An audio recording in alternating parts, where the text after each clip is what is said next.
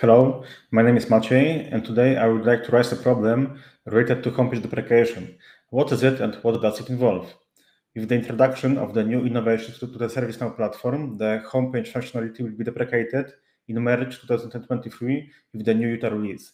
What does it mean? It will not be possible to create new or edit old homepages, and the functionality will not be supported and developed by ServiceNow. So in this video, we will directly handle with migration homepages to dashboards and potential problems behind it. The first thing to do is install the plugin. To do this, go to the plugins module, which is available from the navigator level, and search for the phrase help tool. Given plugin should be visible, and to install it, press the install button. Installation shouldn't take long. As you can see, I already have the plugin installed, so we can go directly to the tool. Type help tool in the navigator and click on the overview module. Only users with the admin or dashboard admin role will have access to the tool.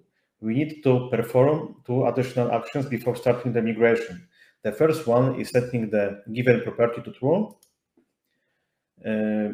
Might be that this property is not visible from the list view, then we will have to create it manually. This property disables the creation of new homepages and sets the default start page or landing page to dashboards. If property is set, then we need to activate and run the populate homepage migration status table flow.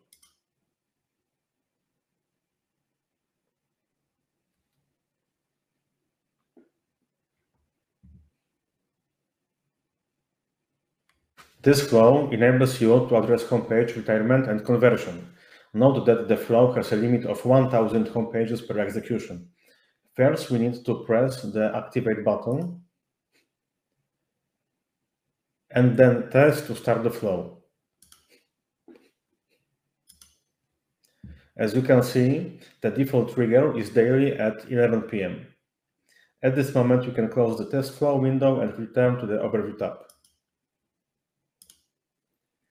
The tab is now populated with the number of homepages not deprecated. At the moment, we have the homepage migration status table populated, so let's go to it. This table lists the homepages on your instance that are not linked with the dashboard. So let's open an example record and look at the form. Homepage shows the title of the homepage with link to its form. Owner, this field is populated with the name of the owner if the homepage is personal. Otherwise, the field will be empty.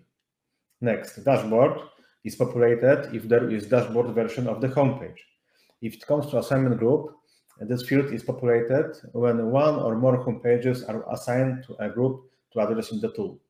Next, assigned to is populated when one or more homepages are assigned to a single user.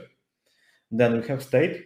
There are two possible options: open if the admin hasn't addressed the homepage, and closed complete if the homepage is converted, retired, or restored.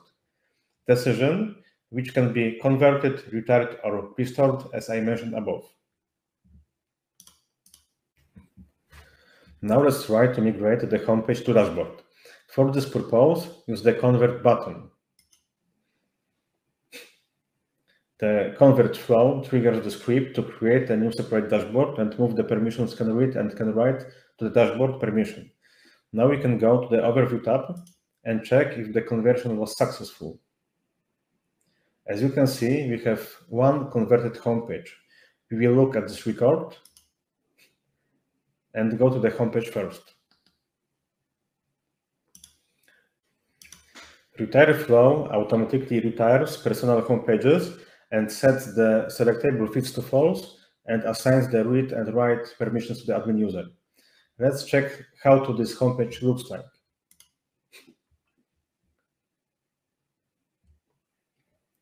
Okay. Then let's go to the newly created dashboard and check if it has been converted correctly.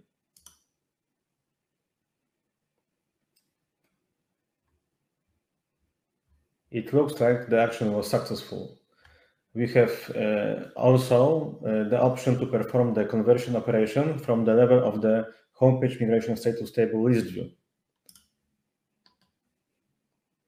We can do this by selecting the records we are interested in, and then clicking on the actions on selected rows.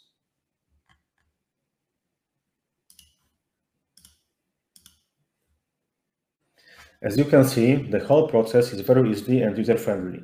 The tool has even more interesting possibilities, which are described in a very simple way on the ServiceNow docs.